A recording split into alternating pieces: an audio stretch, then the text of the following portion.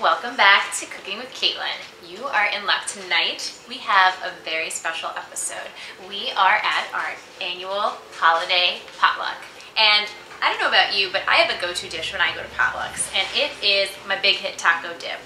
My friend here, Jasmine, is hosting, and she so graciously also offered to help me prepare my dish. So let's get started.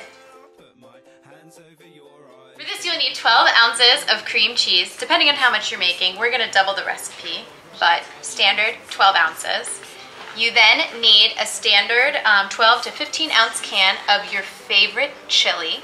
This is one of my personal favorites.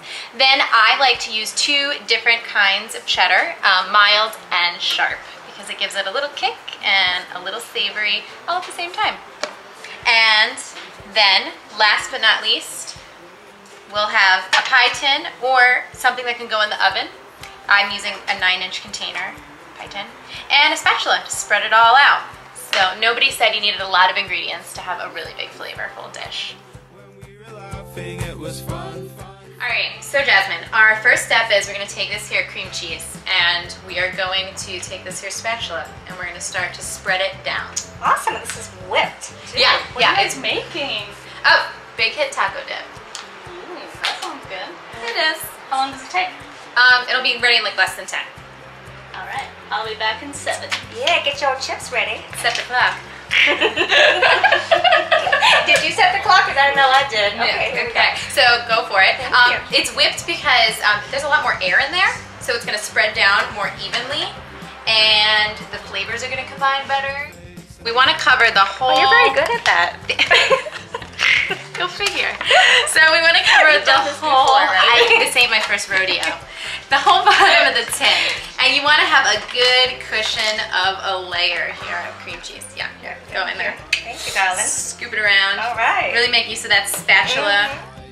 Tell us a little bit about your upcoming show. Oh, well, thank you for asking. It's called Date Night with Jasmine. It's going to be a lot of fun and casual, just like tonight, a little party atmosphere. We're going to be drinking, having cocktails, and we're talking about dating and relationships in New York City. Nice. Yeah, so very excited about that. That's a nice elevator pitch. Yeah. Give me some nitty gritty. Like, who's dishing? Like, what are we talking about? Specifics. Well, we're going to talk about, we have some girls, we have some guys. We're talking about, all the trials and tribulations, some success stories and maybe not so successul moments. I can help you out with those. Oh, yeah? Well, you're going to come on my show then. And, Date. Did she just say it's a date? Okay, but I'm really cheesy. Talking about like online dating. Okay. That's a big thing these days. I've done quite a few of that. Oh, you have? I have. Yeah. We've smeared our cream cheese, all right? And it should look something a little bit like this. Like, should look like the top of a cake, but there's no cake underneath. So you get this nice, flat, even layer. Being chili just because of how it all conglomerates together when it bubbles up. But if you are a veg, go to town and have your beans in your chili, or a meatless chili, or a turkey chili. Don't matter what kind of chili. And if it's not out of a can, and if you were lucky enough to like have a heads up and make your chili yourself, all the better. We're probably gonna have an episode eventually about chili because I do have a recipe about that. Oh. Use our friendly spatula again, and I just like to plop it all in the middle first and then spread. And you want it to be a layer. You don't want to stir. We're layering, okay?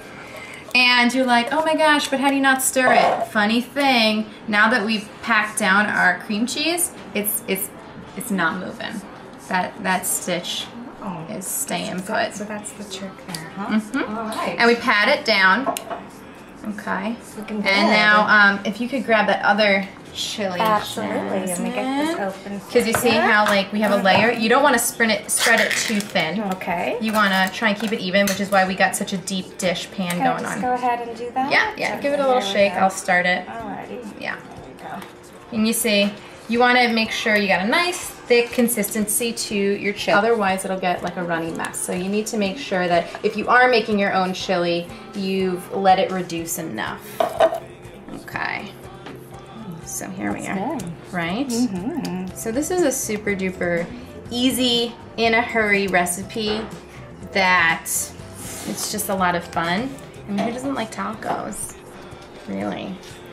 And seriously, I just came from work today and stopped at my local bodega, picked this up, and Totally easy peasy. no muss, no fuss. I love tacos, so I'm so. One, but two different kinds of And sugar. two different kinds. Okay, we got mild and sharp. All right. Exactly, because the dimensions. You Now, is know. there like a science to this? No. Could we just go Then now into- just go to I'll town. just follow you. Yeah, There we go. exactly. All right. And now just go to town. You just want a really fun layer of cheese. Like for some people, that might be it. I like to be a little bit more generous. Everybody loves things extra cheesy. Yeah, especially with a taco dip. A nice when you dip your corn chip in this later, your tortilla chip, and you get a nice like string of cheese from it. That does something for me. That's actually the best part about it, actually. And I'm kind of loading up a little bit more of the sharp because that's my preference. But if you like more of the mild, or if you want to go crazy and do like pepper jack, white cheddar, an aged cheddar, or gorgonzola, something really like snazzy. That works too. Really nice, fun little side dish for this. Like, in addition, like next to it is like have a nice like cold dish of sour cream. So then you could do a dip of this and put a little dollop of that on top. Look at this. I'm like the Super Bowl for sure. I've brought this to many Totally making Super up the Super Bowl Bowl party. It's ready to be thrown in the oven. 10 minutes, 350 degrees. Or just keep an eye on it, and the chili is gonna start to bubble up through the cheese. So if you're going visually on if it's done, that's your cue. All right, so let's slip this in the oven. All right. All right. Very excited. Woo! All right, so let's put this in the middle. And here we go. And final product. You know it's done when you've got some bubbles action going on and the chili starts to work its way up through the layer of cheese, as you see. It looks delicious. Right? Is it done yet? Yes, it's done. Yes, Can I try? Let's all dig in. All right. All right, and just get in there. Yum-o. And then really scoop in. Okay. Try and get some cheese. All right, we might have to blow in a little bit.